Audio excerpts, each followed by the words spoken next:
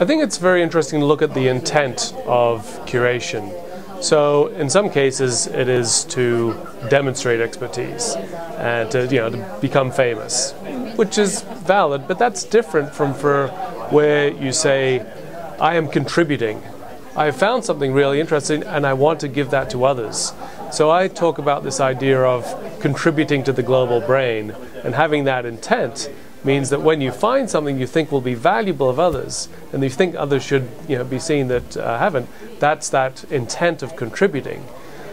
So there's three perhaps intents. One is to contribute to others, to give. Another is to develop your own expertise. And I think that's one of the ways to be able to search for and share things actually does make you know more.